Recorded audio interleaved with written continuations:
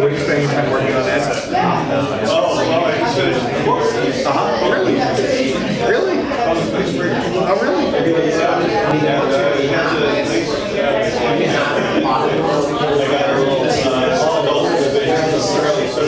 Oh, yeah.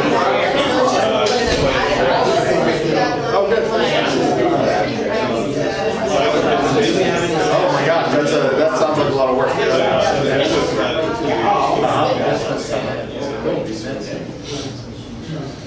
Okay. For whatever reason, all the people who normally sit on the right-hand side of the room have disappeared this week. So there may be They all work. There's a SOC meeting. Ah, okay, okay, good. So don't take this as a No. okay. Mark Herrmann is an old friend. I've had the privilege of knowing for many, many years. He did his undergraduate work at Washington University in St. Louis. Did his PhD at Princeton at the Princeton Plasma Physics Laboratory. He was a staff member at Livermore for many, many years, working on inertial confinement fusion and hydrogen density science. Then I remember the sad day he decamped to Sandia, where he had a great career studying plasma physics on the Z machine. Is it the world's highest power? Highest current, yeah. Pulse power machine. And the high magnetic fields associated with it. But then he came back as the NIF director.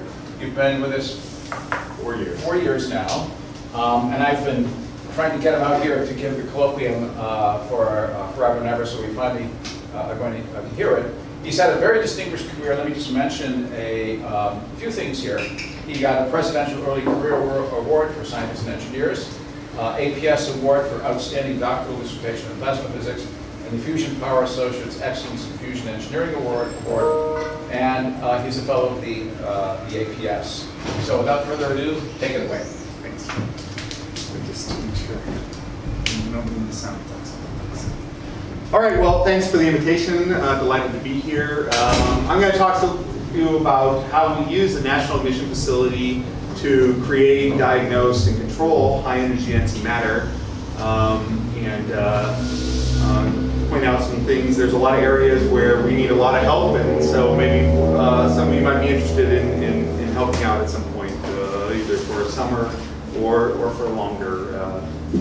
Find opportunities. So it's an exciting time at the National Mission Facility, and I always joke that when I have to stand up and say it's not an exciting time, it's time for me to get a different job and someone else to do it. So, the importance of matter at high energy densities is really been, I'd say, exploding over the last 2 decades as we've developed these tools that can create matter at high energy densities, and we can study it, and we see lots of different applications for it in our understanding of the universe. Also, here on Earth, we want to understand it for various reasons. I'll talk about that. And so that's a really exciting time. We have new tools, new diagnostics, new capabilities to reach new conditions. There's a lot of interest and a lot of capability and a lot of groundbreaking science going on.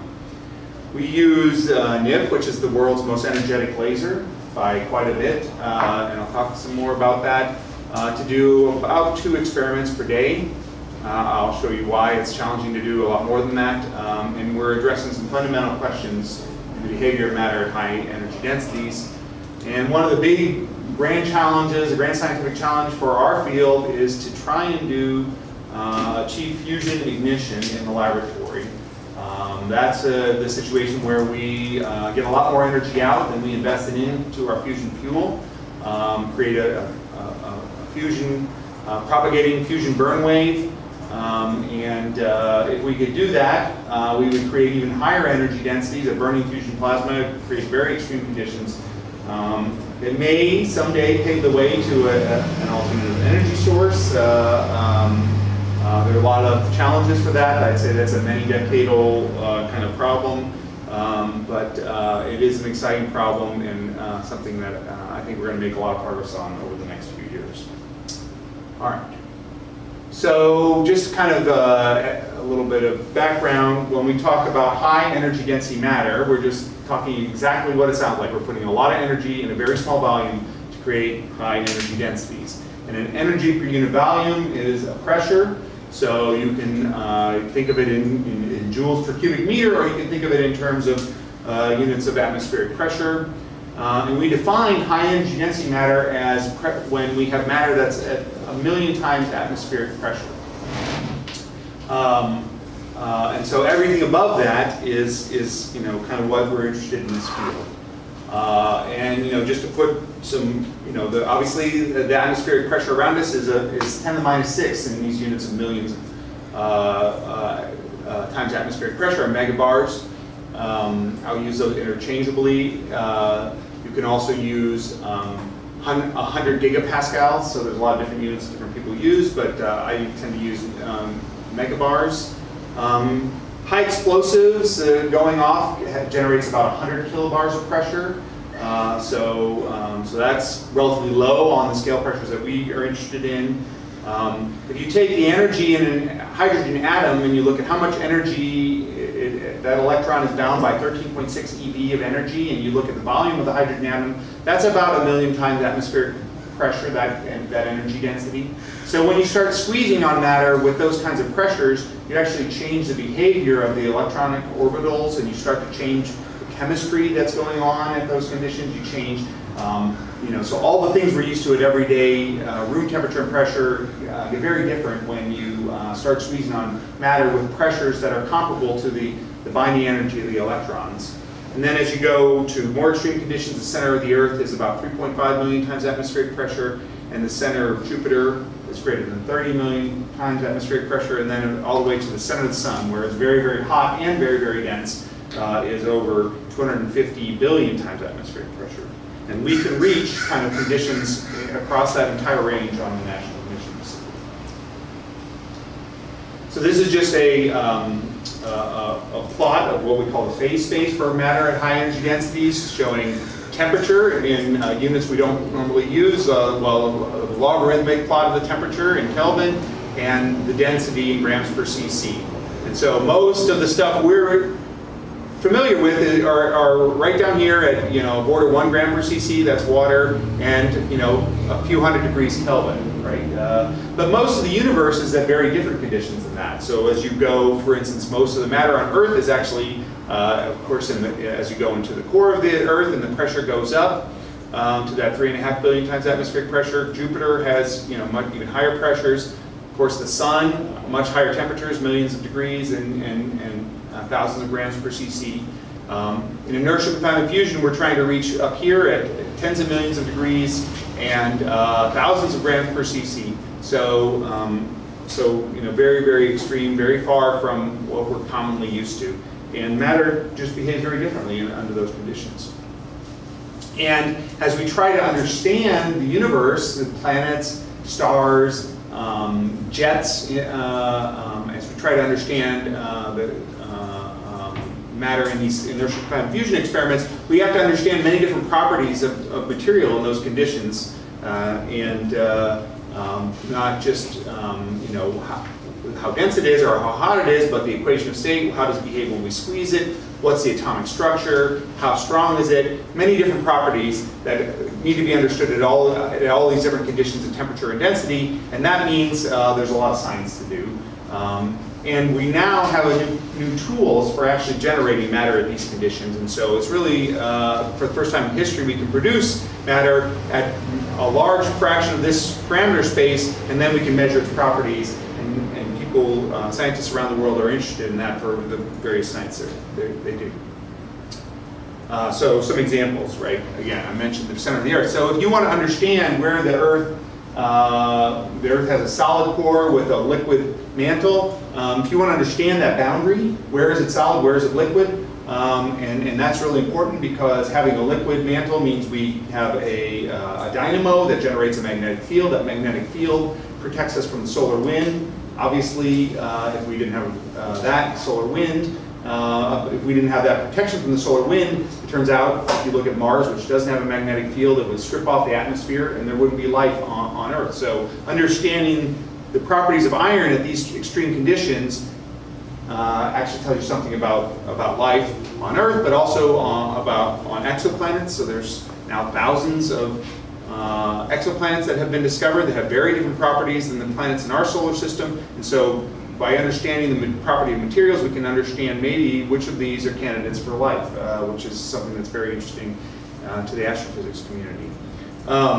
You know, we want to understand planets like Jupiter. We have a probe now called Juno that's flying around Jupiter, trying to understand its magnetic field and also the structure of Jupiter. And so there's a lot of questions about materials at high pressure that are of interest to those scientists who built the Juno probe. There's just fundamental questions. What happens when you take a material and you squeeze it? How does it behave? It turns out that for some materials you can get superconductivity at room temperature if you squeeze it to high enough pressures. You know, are there materials out there that we can squeeze and maybe even they're metastable? They will be even as you take the pressure off, they'll stay in those extreme conditions. That orientation. One example of that is diamond. So diamond is a phase of carbon. Graphite is the normal phase of carbon, like just in your pencil leads, right? And if you squeeze it up and hold it at high pressure for long enough, it will form diamond. And then you let the pressure off and it stays in the diamond state. There are other materials like that, and we're exploring for even more extreme materials like that. And then inertial confinement fusion, the work we do there depends on our understanding of material properties at very extreme conditions.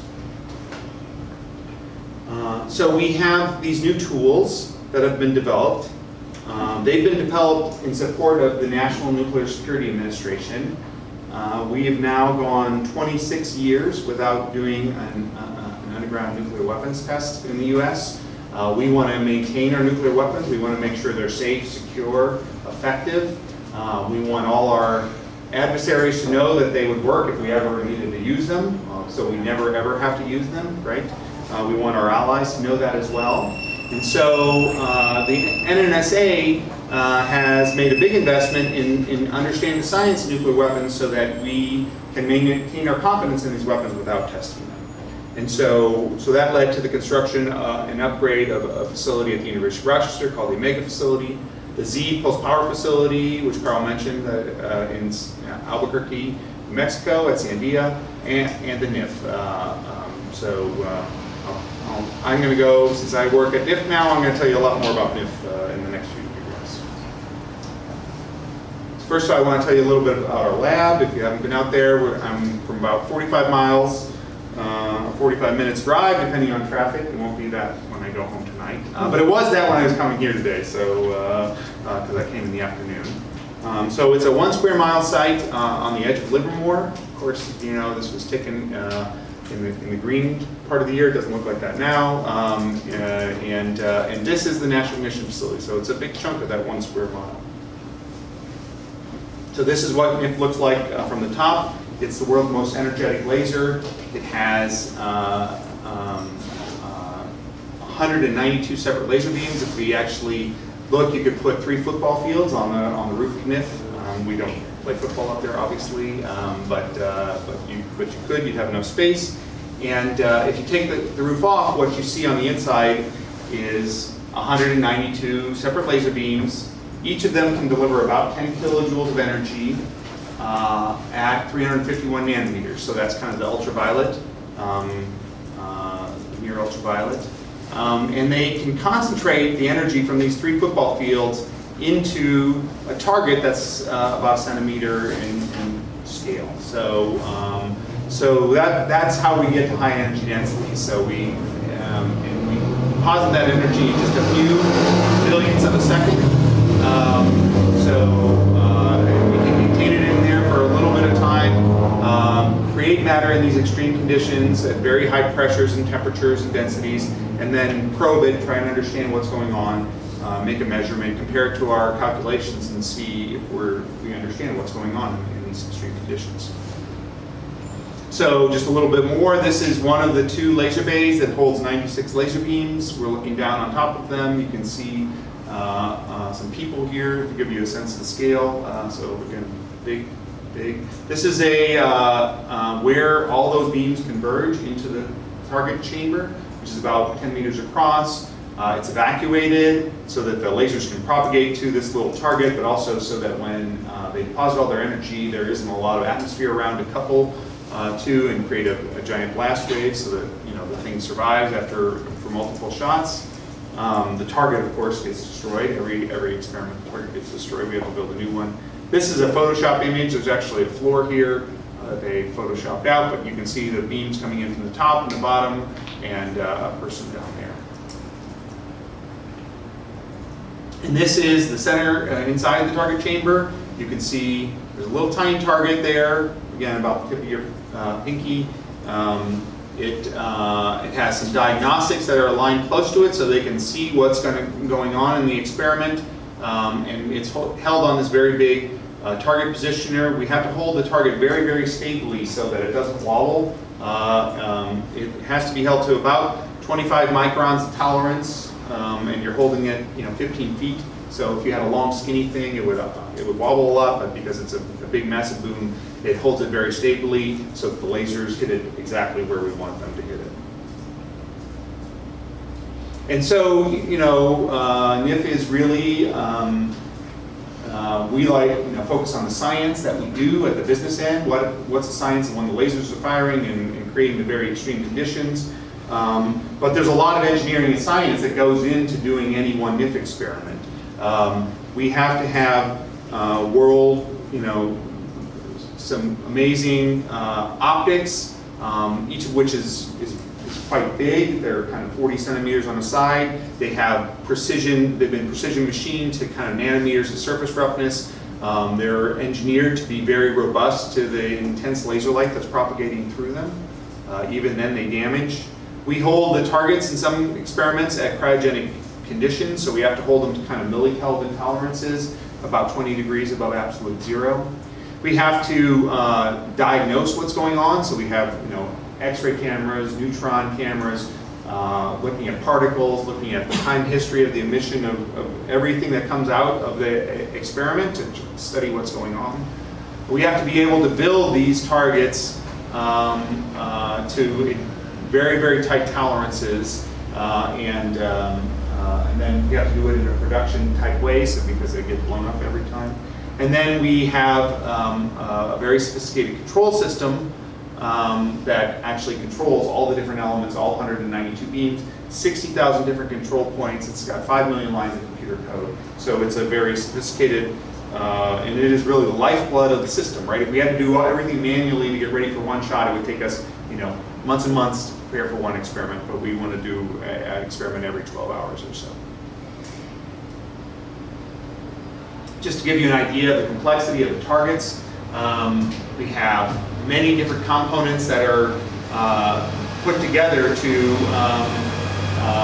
do one experiment. So, and they're all driven by the specifications that are set from our computer simulations saying, okay, if we configure this in this way, we'll reach these pressures, we'll be able to study this effect that we're interested in. But many different components, again, this is all very tiny, so you need essentially magnifying glasses to see all these things. And they have incredibly tight tolerances, surfaces smooth to nanometers of roughness, precision parts aligned to micron tolerances. All those things go into building one of these targets, and then and they need to in order to do the science that we're interested in. This is what it actually looks like when we put it together. So in this experiment, which is one of our cryogenic ignition targets, we fill it with deuterium and tritium fusion fuel in liquid form. We then cool it down to temperatures where the deuterium and tritium freeze, turn into a solid. It starts as a puddle on the bottom of a capsule, and then because the tritium beta decays, it releases heat. That heat, there's more heat at the bottom where all the tritium and deuterium are puddled, and it causes the deuterium and tritium down there to sublimate and redistribute itself in an isotherm, basically, and it grows a sphere, a thin spherical shell of deuterium and tritium, and that's what we want to implode in our implosions. So very sophisticated control needed in the cryogenics to maintain the shape of that deuterium and tritium layer and make it perfectly spherical. Mark, yeah. That kind of implies that you have more difficulty with a non-tritiated target. Well, if you wanted to do an experiment with just deuterium, right, you need, you can't do that with this technique, right? So you need a different way of making a deuterium shell than a deuterium tritium shell. One way you could do it is you could put a foam in there like a sponge, thin, that perturbs the implosion, so there's a problem with that, but we've done experiments with deuterium, thin deuterium shells that have wicked foams. You could also use infrared layering. You could use infrared heat to actually accomplish the same effect as the tritium beta decay. Well, as I understood it, the DT shots are like the minority. We do one of these layered shots almost every week right now. So, but we do 400 shots a year. So that you're right. We only do far fewer shots with deuterium and tritium than all the shots we do. That's exactly right. There's a lot of things we need to understand in order to get ready for one of those deuterium and tritium experiments. There are kind of most expensive experiments that require the most precision and control. It's not just about blowing things up. We want to measure what happens, right, and compare that to our simulations. And so we have over 80 diagnostics. Actually, several folks from the nuclear engineering department that work with us are working, graduates from the nuclear engineering department are working with us on diagnostics now. We have this one we call Dante, affectionately, because it's looking into hell. That little can is a few million degrees. Right, so if you vision, what's your vision of hell, right? You know, it's very hot. So this little hole realm is very, very hot. And this records the time history of the X-rays that are emitted from that little hole realm. This diagnostic, when a deuterium and tritium fuses, every once in a while, about 10 to the -5 times for every deuterium and tritium fusion, a gamma ray is emitted, a 15 MeV gamma ray. And those travel at the speed of light. So if we can measure the time history of the 15 MeV gamma rays from this little burning fusion plasma, we can say what the time history of the fusion plasma was, how it was burning. And so that's what this diagnostic is here, called the gamma reaction history diagnostic. And we have many others. The magnetic recoil spectrometer looks at the temperature of the neutrons, the distribution of energy of neutrons that is produced in the fusion plasma, and we can relate that to the temperature of the fusion plasma itself. And that was developed in collaboration with MIT. Ed mentioned that we do, only a small fraction of our experiments are deuterium and tritium experiments. So we do a lot of different kinds of experiments. One of the things we do is we allocate some of the time to researchers at different institutions. So there's a competitive call for proposals every year, and scientists who are interested in using NIF to do fundamental science, understand material properties, or to study nuclear physics that's of interest to the Big Bang, nucleosynthesis, look at some reactions like TT fusion or helium-3 fusion, something that doesn't happen very easily, even in accelerators. We can study that on NIF. We can create very, very high velocity, very hot plasmas that are very low density to study something called a collisionless shock, which is something that is seen in astrophysics. When a supernova goes off, it launches a shock wave out, and that shock wave goes out, and if you actually look at the scale of the shock wave, it's very sharp. So, but if you actually look at the mean free path of particles, we typically think of a shock wave as having being a very collisional object, something where there are many, many mean free paths across the shock wave. But in this case, the particles have mean free paths that are much longer than this shock front would suggest. And so the shock is mitigated not through collisions, particle collisions, but electromagnetically. That's what creates these very sharp features, and it's something very interesting to plasma astrophysicists. So we get all different types of proposals that come in. An example of one of those was to study carbon at extreme pressures. So this is some work that was featured on the cover of Nature a few years back, where we drive the lasers in and create this radiation, very intense radiation environment. That radiation environment generates a pressure wave that propagates through a sample. This sample is made out of carbon with a little thin gold layer in there. The pressure wave traveling in the carbon starts this moving in this direction, and we can measure with a sophisticated optical system the velocity of that pressure wave as it propagates through the diamond at various, and because we have different step heights, we can look at the different times of arrivals of those pressure waves at the edge of this sample, and from looking at that we can tell in detail how that pressure wave propagated through the diamond, and we can use that to say how compressible is diamond. When you press on it with 50 megabars of pressure, what density does it go up to? And that's very important for understanding things like the core of Jupiter, the core of Neptune, or other exoplanets that are now being discovered.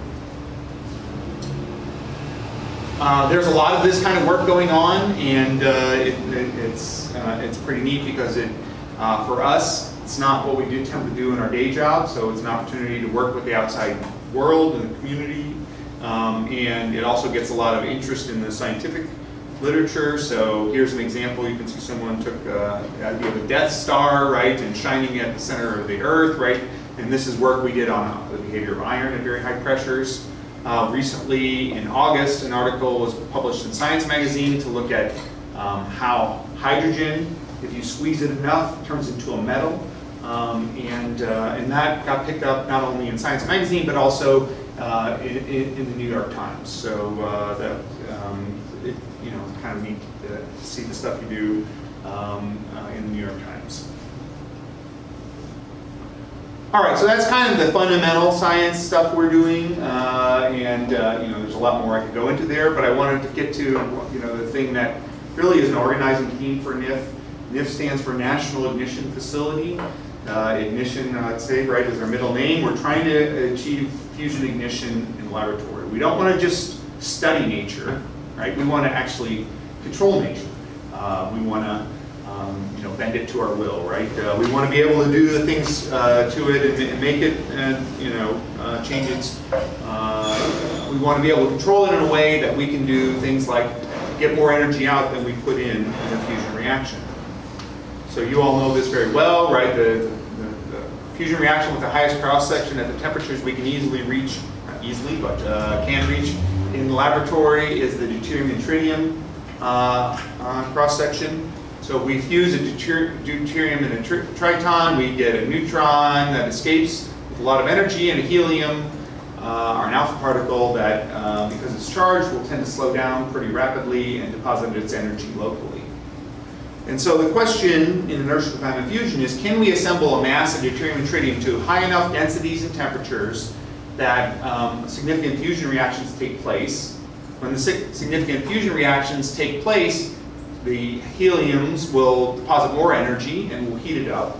And if we have enough of an assembled mass, can we actually get a runaway reaction, a propagating burn? Can we actually get this self-heating to cause a reaction to run away and get hotter, and then cause more fusions, which get even hotter, and basically burn up all, a significant fraction of the fusion fuel that we've assembled?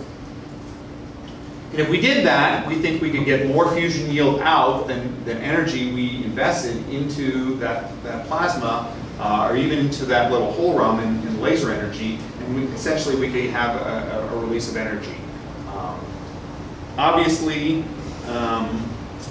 if you could do that, it would create a very interesting state of matter, very, very high temperatures, very extreme pressures, which we're very interested in for our National Nuclear Security Administration role, but it also could be, again, a path in the future to an energy device. Of course, there's other ways of doing fusion, but there's gravitational confinement like the sun does, and magnetic confinement fusion, which is the basis of a lot of research around the world, where you use a magnet, strong magnetic fields to hold very high temperature plasma, but very, very low density, very low pressure relative to the plasmas we're creating on NIF. So just a little more mathematically, how does this work? Suppose you have a blob of deuterium and tritium that has a density of a radius and a temperature. And so just a spherical blob like that. And you say, how long will this blob sit around for before it falls apart? That time scale is the disassembly time. It depends on the radius and the sound speed, which scales like the radius over the square root of the temperature, since that's how the sound speed varies with the square root of the temperature. And you can also ask, how long will it take for the fusion reaction to burn a given piece of plasma? And that depends on only two things: the density of the plasma and the reactivity of the plasma. And this reactivity is only a function of the temperature.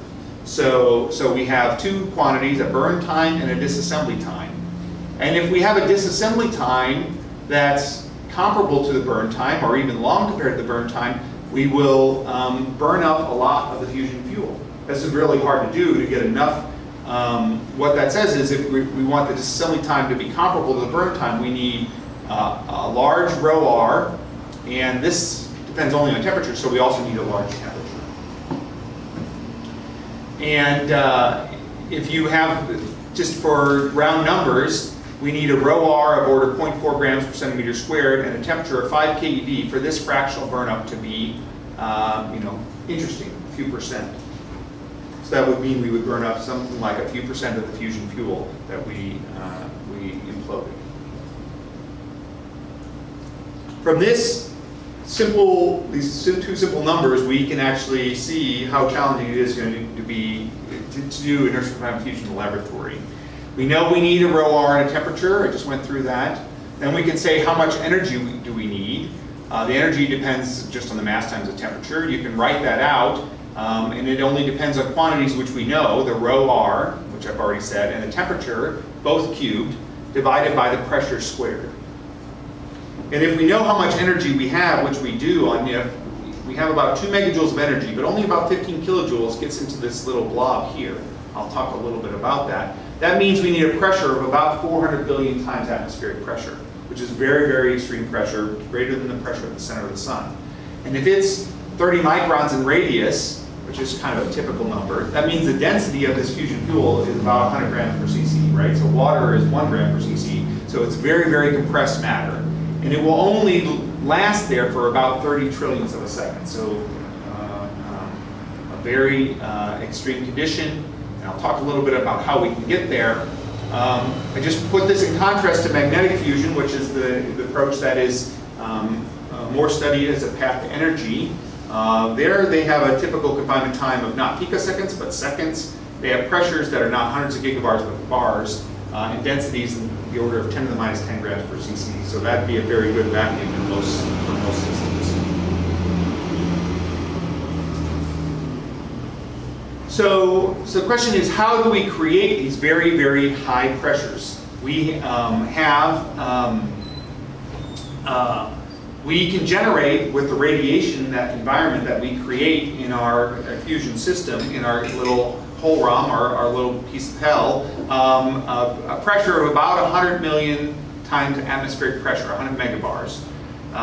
And we can use that pressure, but we need to get to these fusion conditions. We need 4,000 times higher pressures if we're going to reach these conditions I just talked about. So we need to concentrate that pressure into a smaller volume, and that's the way we do that is with an implosion. So what we're trying to do is use the pressure we can generate to drive this shell in at very high velocities, and when that shell runs out of space at the center of this volume and stuff runs into stuff on the other side, you rapidly change that kinetic energy into internal energy, and that internal energy creates very large pressures, and those very large pressures are what we use to reach these fusion conditions. So this is a little schematic, a little snapshot of the simulation that shows what this looks like in the laboratory. So we have laser beams coming in. So this is the configuration at time t equals 0. There's that little capsule there with a deuterium-tritium layer on the inside. The inside is made out of plastic. The lasers are coming in and they're heating up this gold wall little cylinder we call a Herrmann. As it heats up, it sends shock waves into this capsule, causing it to implode. The outside of the capsule blows off, That's what generates the momentum that causes this to implode. And eventually, it stagnates at these very extreme conditions, at least in the simulations, right? So, in doing this, we're really giving up a lot of energy in order to get energy density. So just to walk you through that, to do our experiments, we pull about 400 megajoules off the grid. The 400 megajoules then discharges into a flash lamp. Flash lamps pump the gain media of the laser. We then extract that energy in the laser, so we have about 10 megajoules in the amplifier slabs. That goes into about 2 megajoules that we shine down into this little target. Of that 2 megajoules, about 150 kilojoules is absorbed by that little capsule. And of that 150 kilojoules, only 15 kilojoules ends up into the fusion fuel. So we're losing energy, but we're getting energy density, getting pressure in return. This is what a capsule implosion looks like. Now we're blowing up on the capsule itself. You can see the capsule is a very thin shell, and very thin shells, when you're pushing on them, are subject to instabilities, and in particular the Rayleigh-Taylor instability, which is an instability that affects nearly all fusion systems in one way or another. In this case, it's causing this little shell, imploding shell, to be ripped apart. If we can make the capsule smoother and smoother, then the seeds for this come from the roughness of the capsule. If we make the capsule smoother, we anticipate that the shell will be more smooth as it implodes. So we put a lot of effort in making smoother and smoother shells so that we get relatively stable implosions. So this is what it looks like in more detail. We have lots of different parameters we can vary. We have the shape of this hole rum. We use right circular cylinders usually, but we can vary that. We have what this capsule is made out of. We made capsules out of plastic, beryllium, and diamond. We have how thick the shell is, how big the capsule is. We have to control how we hold that capsule in place, which we're sensitive to, and we have to fill it with a little tiny fill tube.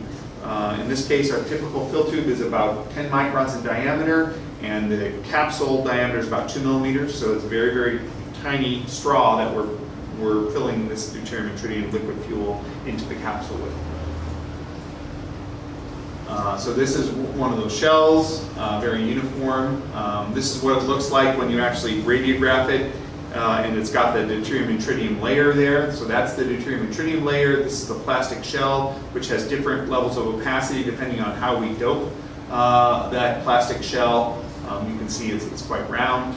And then when we implode it, it gets down to about 35 times smaller. So we're trying to compress it spherically by about a factor of 35. If you think about it, it's like squeezing a basketball down to something the size of a pea.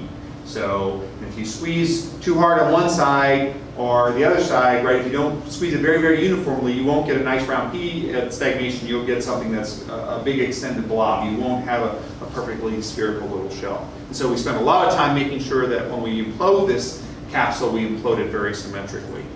By controlling how we point the lasers, how we turn the time history of the power of the lasers into that hole rum.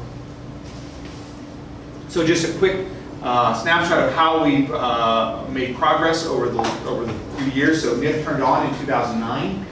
So we're coming up on our 10-year anniversary. We've done about 2,500 experiments on NIF to date. We're doing a lot of different science, but again, a big fraction of them are looking at this problem of inertial bound fusion.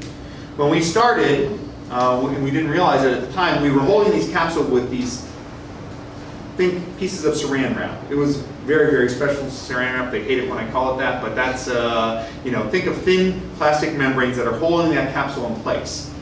What we didn't realize at the time, because our calculations didn't say that this would be a big effect and we weren't looking, was that those thin plastic membranes were actually ripping the capsule apart wherever they were touching the capsule. And so, and this is a radiograph of that capsule imploding, I think a dental X-ray image, and you can see that it's being ripped apart. And that meant we weren't getting very uniform compression, and the pressures we reached, the temperatures we reached were quite low, and the yields were quite low. We're trying to get 2 megajoules out, and we were only getting 2 kilojoules, so we're off by a factor of 1,000. We made some So this is actually just some 3D simulations showing what that looks like. In 1D, you know, things look very good. If we could legislate that the world was completely symmetric and there are no perturbations, it would look good. Even the perturbations that come from asymmetries don't look so bad, but when you throw in the perturbation from surface roughness and this tent scar, you can see that instead of a nice round shell that we're creating there, we're disrupting it and injecting a lot of ablator material, and it's not a nice fusion plasma like we'd like to create. So it kind of looks pretty messy. So then we made some progress. We instead of trying to implode the capsule very, very slowly and carefully, we hit it harder at the beginning with a shock. That shock meant that it's much less susceptible to these instabilities that come from that tent, and so it's much more uniform. You can see here it doesn't have these scars ripping the capsule apart. It isn't as symmetric as we'd like it to be. We'd like it to be rounder. This one is a little squished. We call that a pancake, right? So because it's skinny like this. If we do it the other way, we call it a sausage. It depends on your favorite food type, because you could call it a hamburger and a hot dog, but anyway, that's what we talk about it. And then the yield went up almost a factor of 15 to 27 kilojoules. The pressures got much higher to 250 gigabars, and so by hitting it stronger with a strong shock, we were able to reduce the instabilities that were affecting our implosion performance. And the change is really quite minor. If you look at the time history of the laser pulse, you see we went from something that looked like this red curve here to this blue curve here, and really the only difference is this little change in the strength of the very first shock we send into the implosion system. But it made a big difference in how the instabilities grew. And that's shown here. We can actually do experiments where we put little ripples on the capsule and see how they grow as a function of time by radiographing them. So we machine ripples in, we drive them, we look at how big they are as a function of time with X-ray cameras, and we use that to compare to our simulations of how instabilities grow depending on the wavelength of the perturbations. And we see that we went from something that was very unstable to something much more stable, and it performed much better. And then most recently, we've been able to control the symmetry of the implosions better, and it turns out that that 10 micron fill tube, which is really, really tiny, was too big, and we went from a 10 micron fill tube down to a 5 micron fill tube. The yield went up significantly to about a factor of 50% or so. So those two things, changing the symmetry and reducing the size of the fill tube, allowed us to do more symmetric implosions, and just last year we got up to around 57 kilojoules, or 210 to the 16 PT neutrons, which was about factor 2 of what we were able to do previously. So if you look at this kind of graphically over the last several years, and now I'm looking at, I mentioned this earlier, you know, those quantities, the rho R and the temperature. And I said that you need about 5 keV and rho R's of about 0.4 grams per centimeter squared to get to ignition. So on this plot, this is the ignition threshold. We started down here with very low energies into the hot spot and very, temperatures that were far from what we needed, temperature rho R products that were far from where we needed. And we made this progress with the stronger shocks. Then we got rid of the fill tubes and we moved even closer. And so over the last several years, we've made steady progress towards this boundary. Now, when we turn it on, there are some people who were very optimistic about the simulations and thought we would get ignition right away, right? That's what the simulation said. Of course, one of our roles is to provide experimental data that we compare to simulations. Because if you think about the stockpile stewardship program, we're trying to make sure our nuclear weapons are going to be robust and secure and work for sure, right? But we're only using simulations. So it's very important you can, as you all I'm sure know, right? You can get a code to give you garbage in, garbage out. You can get the wrong answer from a simulation, and unless you validate it or compare it to other experimental data, you might just be fooling yourself. And so this is an important lesson. It's a lesson that's important for stewardship program. And so I think it's actually there. I think of course folks were over optimistic at the beginning, and that was not the best thing to have done at that point in time, but since then we've actually turned and focused on the science and tried to make consistent scientific progress on this challenging problem. And we're making good progress on it. So where does that put us? So there's another way of thinking about progress in fusion called the Lawson criterion. It is something that's universal. It's for both magnetic fusion devices and inertial confinement fusion. Ignition, it looks at the pressure and the time that you can hold that pressure for, the confinement time, and compares that to a pressure and a time that you need for ignition. This has been published in, looking at it this way. Is a relatively a few years ago publication, and what we find is that as we increase the Lawson criterion, as we get closer and closer to a Lawson criteria 1, which is where the codes say that's where ignition should be, we're getting higher and higher yields and higher performance. And we're so now just this in 2017 we had a couple points here above this 10 to the 16 threshold. We now have something like 20 points up here. We just did another shot on Sunday, which was up here, and we're working on closing the gap between where we are here and out here. And there are many different things we're doing to improve the implosions to make them better, but we're very close to the place where we have a burning plasma where just as much energy is deposited in the fusion plasma as was invested in the implosion. So that's an exciting new threshold that's around the corner. Eventually, we hope to then get to capsule gain, just as much energy out as we invested in that capsule. And then finally, to ignition, just as much energy out as we invested with the laser. And so, just take me back to where we started. I think it's a really exciting time. There's a lot of cool science going on. We're learning a lot about these systems. We have, biggest laser in the world by about a factor of 10 now, and there's a lot more exciting science to do.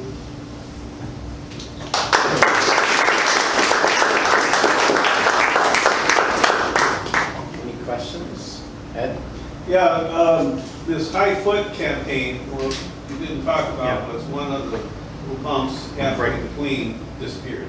Huh? One of the bumps halfway in the middle of that disappeared. You had a picture of the power pulse there. Oh yeah, you're right. Yeah. So that means you had 3 shocks rather than 4. Yeah. So the complaint about that is that then that's sort of maybe limiting in the long run. Right. So that's a good point. Right. So that's right. So in order to get as much, so NIF was designed to use 4 shocks to compress the fusion fuel up to get the maximum possible confinement that we can get with the amount of energy we have, right? To basically implode the capsule on very low adiabats, right? And in order to avoid this problem of this shell being ripped apart, we gave up on going to things that would give 20 megajoules of yield in the calculation to something that may only give a megajoule of yield in the calculation if everything was perfect, and instead just try to make progress experimentally. And one of the ways we did that was increase the foot, which raises the adiabat, but also get rid of that quartz shock. Okay, so your last next guys say you can make a megajoule with a 3-shock implosion? Yeah, that's right. Yeah. So, but it has to be a perfect implosion, and that's what we're working on. But the other thing is we're working on ways, for instance, of holding this capsule in here without using this tent, right? So we're actually right now working on ways of holding it with strings that have much less surface area contact. So basically yarn that's a couple microns across. And we've demonstrated that, but we haven't fielded it yet. So basically looking for ways to get rid of the things that are causing the perturbation so that you could go back to the 4-shock system. I know Craig Sangster had a favorite spider in the basement of his church. Right, that's right. Yeah. The spider silk. People use spider silk, yeah, but it turns out that spiders are not as reproducible as, as carbon yarn. So we tried spiders, but it didn't work very well. Yeah? How do the low-foot shots use to saturate, but the high-foot shot has to rip what's in there? You mean this stuff up here? Yeah. this is probably the difference between an actual measured pulse and what they specified. So the laser has some amplitude modulation that just comes about by the very nature of the laser, and so that's what that is showing up there. So one is calculated and one is actually measured. So. How was the original wavelength with 315 nanometers arrived at? We actually, there's a complicated trade-off of what are the ways you can, what lasers can you build that can deliver lots of energy, right? And so long ago, it was clear that neodymium doped glass lasers were probably the most promising lasers for getting to very, very large energy.